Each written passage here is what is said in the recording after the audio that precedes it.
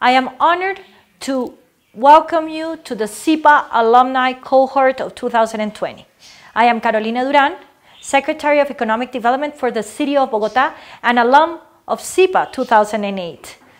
I am so happy to be able to call you my colleagues and be part of the university which has given me all the tools to succeed in this brave new world. But more than that, you should take pride. Pride on your achievement, because that's what the university gives us, that's what SIPA gives us, and that's who you are from now on.